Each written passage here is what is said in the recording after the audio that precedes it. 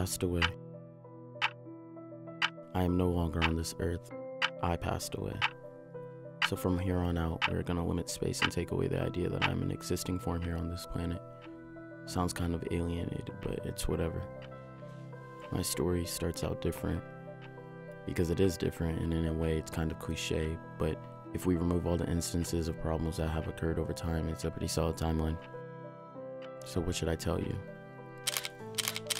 If I was to describe my life, I would say it is pretty wild, weird, intriguing, lovable, disturbing.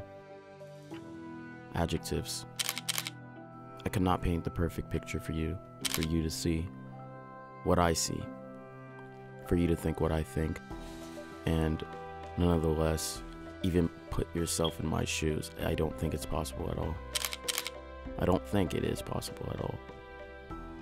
Yet here I do sit and try to figure out and try to create this picture for you to watch and say, I am in his shoes. Or you watch for a couple of seconds and you go away. But how will this be interesting for you to actually engage yourself in? How will this be something that you can relate to your life? I do not have that answer. I do not have that answer. But what I can tell you and what I can definitely reassure you is that this is going to be interesting.